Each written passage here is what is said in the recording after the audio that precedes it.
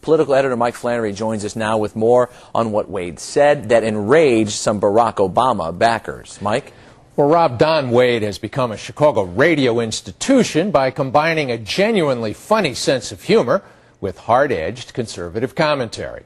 This morning, even his co-host and wife Roma objected as Wade imagined aloud how Barack Obama's allegedly adoring press corps would cover it if the senator murdered his own grandmother. Barack Obama and a Secret Service agent walked on a back street in Honolulu today. The senator was making what may be the final visit with his gravely ill grandmother.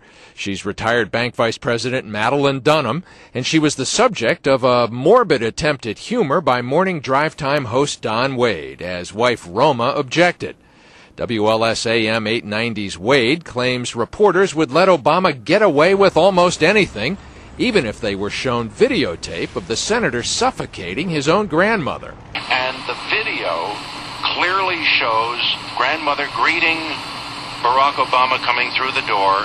Barack Obama comes over, sits down beside the grandmother, and places a pillow over her face and holds the pillow over her face. Holds the pillow over her face until she struggles no more. Shortly after that segment aired, some listeners began complaining. Typical of comments to CBS 2 News was this email.